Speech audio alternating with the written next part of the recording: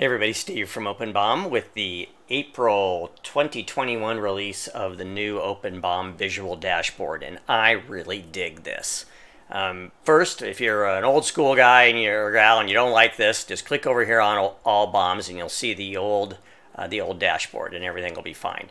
But if you're like me and you like to see some visual work, check out the next few minutes here of this video. We're going to talk about the new dashboard for OpenBOM. First thing you're going to notice, everything's got an image. If there's an image available, we're going to display it to you here. The next thing, this dashboard is bombs and items. So we're going to bring together for you a view of your things that are bombs as well as your things that are items in that bomb. And so you'll see that here in your dashboard.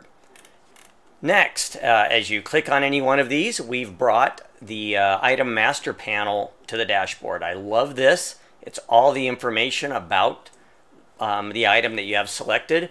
If it's a part or an item, we give you the where used. If it happens to be a bill of material, you're going to get a button here to open that bill of material directly from here. So that's a nice new feature. You can you can kind of browse around and find the thing you're looking for, dive a little bit deeper. I really like working in this, in this view. Some other things that you're going to notice is there's a little bit of new UI up here. Mostly we've just kind of moved a few things around. There's a selector here to look to see in the list view, which is sort of familiar, but we have images, or the new tile view, something again that I really like. The search has been moved a little bit over here to the right. The search facets are down here below, same as before.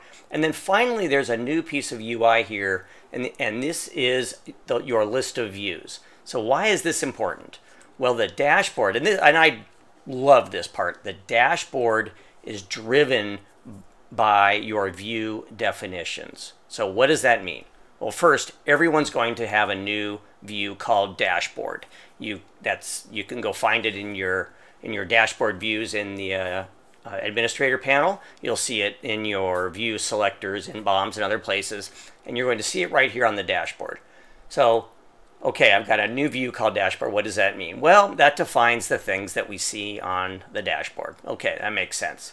So what does it mean to me from like some different team members or different roles? Well, let's take a look. I've created a dashboard for a buyer, perhaps. So let's switch to buyer. The buyer might be interested in different things. So here the buyer gets the graphic, the vendor, the lead time, and the description.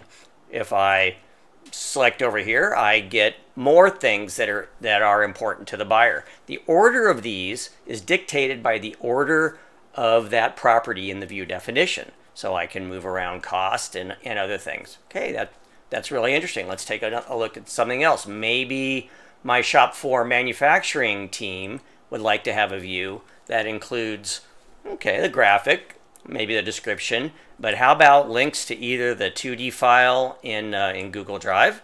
Maybe they want to know what the part looks like when it's done, or perhaps a link if one has something has a drawing.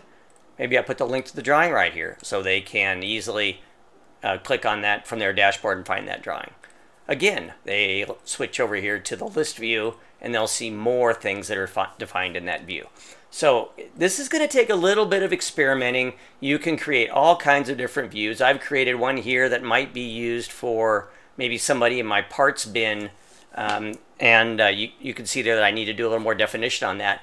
But the idea behind that was maybe somebody who's doing inventory might want to have their own view, and likewise for some of these other things. So I'm going to switch back to my default dashboard has description, cost, and quantity. Yours will start with that, but of course you can edit that to make that what you like. So let's see. Finally, about dashboards, I just want to remind everyone that the headers over here are sizable, so we can change sizes on things. This is something that we often asked, and remember that these columns are defined in that view. So as I switch between views, I'll see different columns quite easily. So I hope everyone enjoys that. We'd love to hear from you at support@openbom.com. Thanks so much for listening.